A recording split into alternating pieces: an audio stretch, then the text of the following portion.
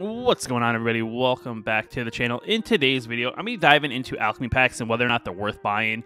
I know this is something that probably not a lot of people like. Not a lot of people like Alchemy almost at all as a format, especially players who have played Magic for quite a while. Even in a digital format, people really don't like this format that's ever changing. But I do think, in principle, like, it sounded great on paper. I just think the implementation of how people acquire Alchemy cards is really not the way they probably should have went about it to really also entice people to at the start of a format to really get them into. And in this video, I'll be diving into some couple ideas, maybe of other ways they could maybe, change up how you acquire Alchemy packs.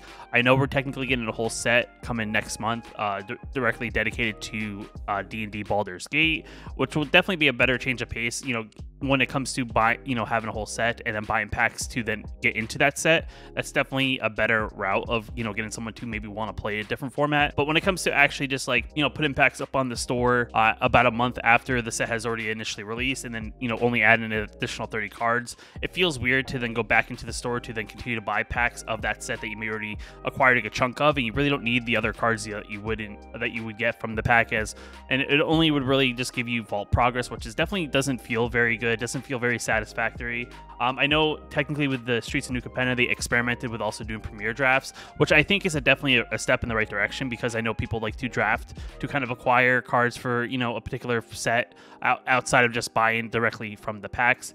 Another thing I was thinking, that something that they maybe could do is, back in the day before Alchemy was a thing and we were trying to, I guess they were trying to space out historic for the most part before I think they did the historic horizons and whatnot, is that they actually did anthologies, which was like a set of about 30-ish cards, give or take, and you would spend either 4,000 gems and or 25,000 gold, and it just gave you all the cards they were added into that particular format. So if you really want to play historic, you could just buy this bundle of cards and it will kind of give you all those cards in duplicates of 4, so you didn't have to sit there and open packs at random to hopefully get those cards. And I think when you kind of give players, almost like a way to just kind of purchase into it without actually having them to go through the the process of either burning their precious wild cards, especially when Alchemy is the same kind of style format as standard, with just the additional cards and the additional mechanics, it'd definitely be a better route to just give them a way to just purchase the cards straight up and outright, rather than give them a chance to, have to crack open packs to open them that way.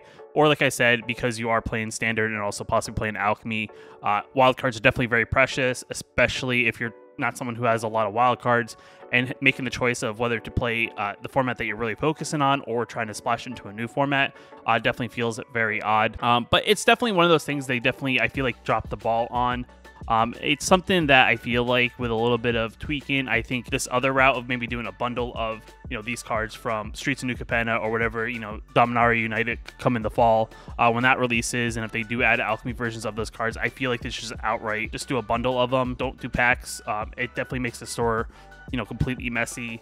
I just don't think, going to packs, sitting here, going to my Alchemy New Capenna pack, opening it up and seeing, all this stuff that is not really useful to me. Like, I mean, I've opened up Streets of New Capenna since it's released. All this stuff here, for the most part, I don't really need, just going to vault progress. Sure, I got a couple wild cards for uncommon and common. We got our one Alchemy card here, and then also got our Alchemy rare. But still, this feels very weird. It's just like, why do I need these cards? You could have just done them in a bundle, charged me just a flat rate if I want to invest in the format. If I don't, I can move on and go about, continuing to play and build standard. When you kind of do it this way, it just makes it feel convoluted and very confusing.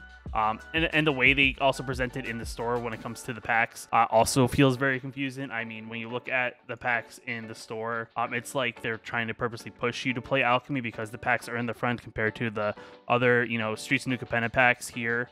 It just feels kind of weird. I mean, granted, the one benefit to playing Alchemy or playing standard is that the packs don't differ in price, which I guess is on purpose, because it's like, well, if I want you to play in this other format, I'm not going to charge you more than playing in I'm not going to make a cheaper format to play in. I get why mythic packs are what they are, but still, it just is very confusing. And I feel like that's, yet again, it's a weird barrier to entry for someone who wants to play in Alchemy, and just not giving someone a way to buy like a bundle of cards.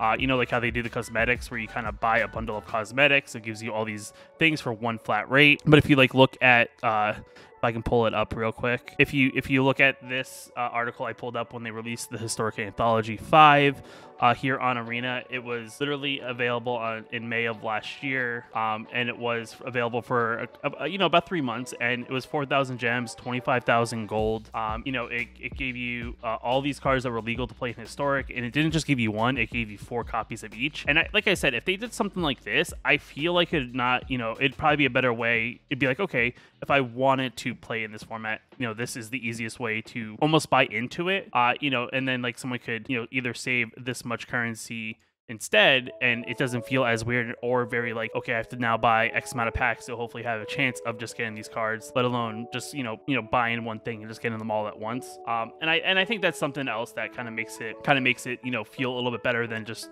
doing it how it is currently. I'm not saying Alchemy is a great format. If you don't like it already, your probably mind is decided. But like I said, if there's other people that want to play in Alchemy, but really there's not a really great way to get them into it, I would say going back to this method of getting people to play a format, it's a lot better than having them buy packs to play that format. But with that being said, guys, let me know what you guys think down in the comments below. It's definitely one of those things that was kind of on my mind. I figured I'd talk about it right before we get the new D&D Baldur's Gate. I think when you have a whole set, packs make sense, but when you have a very limited pile of cards, it doesn't make any sense. But let me know in the comments below. If you like the video, hit that like button. It definitely helps out a lot. If you're new here, you want to post new videos on the channel, hit that subscribe button. And until next time, I'll see you in the next video. Just want to give a special shout out to the channel members here on my YouTube channel. You can also become a channel member yourself down below the video, hitting that join button. It definitely helps out a lot, and I just appreciate you guys for your support.